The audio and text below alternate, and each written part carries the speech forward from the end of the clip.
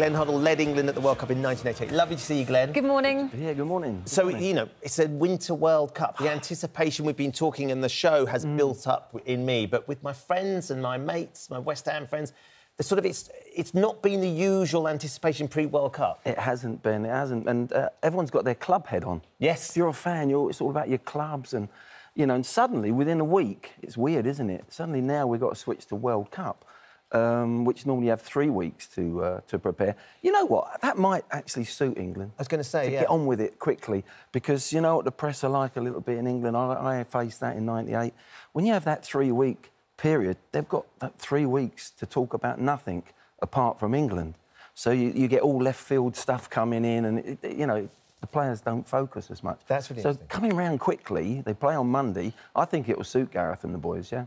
So when everyone's talking about it being England's best chance to bring football home since 1966, is that something you agree with? You know, what's going to make the difference, do you think? Listen, I really think, going forward, attacking-wise, we've got an 8 or 9 out of 10 side. Defensively, I think we're 6. We're 5 or 6. So how we defend, really, will decide whether we actually go all the way.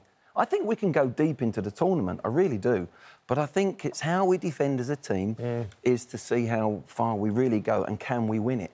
Going forward, we've got some exciting players, we really have. And if they're given the licence, if they've got the right shape and the system, we can go all the way. The Welsh team, of course, first time they've been there in a number of years, isn't it, Sean? And it's exciting to have the Welsh there. We saw what they did in the Euros under Chris Coleman, of course. It's fantastic, it really is. And they've tried and tried over the years, and they've come close so many times.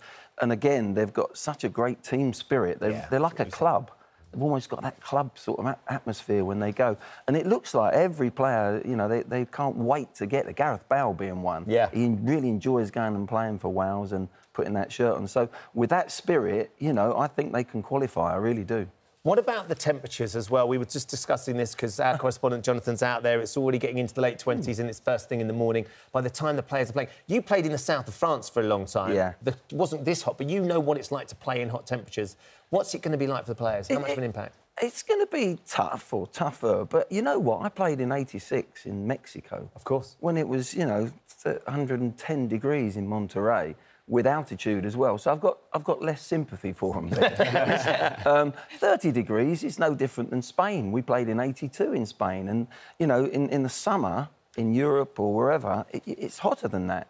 And I think also the reason why I think I'm optimistic about England's chances, it's come at a time when we have a Premier League. It's the hardest league in the world. It's tough. Every game is tough. We're shattered by the end of a season. It's come after 16 games now they've only played, and I think this little week preparation and go again will suit us more than any other country. England's form's not brilliant going into it, though. I mean, Gareth has been up against it a little bit. Some of the friendlies we've been playing and the sort of the Nations League games that we were playing.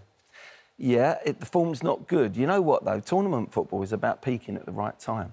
Getting good fortune, making your own good fortune and turning it into a positivity.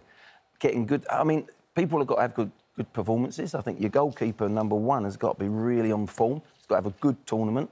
And then, as I said, your defence, and go from there. But you know what? I don't see that as too much of a problem for the boys. I really don't. I think it's going under the radar a little bit. Because if we'd have gone in there... I remember in '86, we went, I think, 13 games unbeaten going into the World Cup. What did we do? We lost the first game. Yeah, that can be brutal. It can happen. It can happen. Speculation... So going under the radar might suit us. About how many of the fans will be there. How much of a difference will it make to the players if they look out there and they haven't got the usual crowds of fans cheering them on? That is one thing. Is a big question mark, you know. We don't quite know.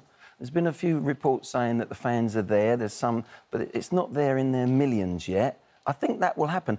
That's what I'm worried about. I'm a bit sceptical, and you don't in a World Cup. You don't want to see empty stadiums, do you? That's the last thing you can do. And that's the risk I think FIFA has taken. They've taken quite a few risks, but that's one. I hope that you can see a crowd there, because normally, if it's a big country, if it was in England, for instance, the neutral game of, I don't know, Ecuador versus Qatar, whoever it may be, you get the locals supporting that World Cup. It'd be full houses. Yeah. So that's my little worry there with this Qatari World Cup.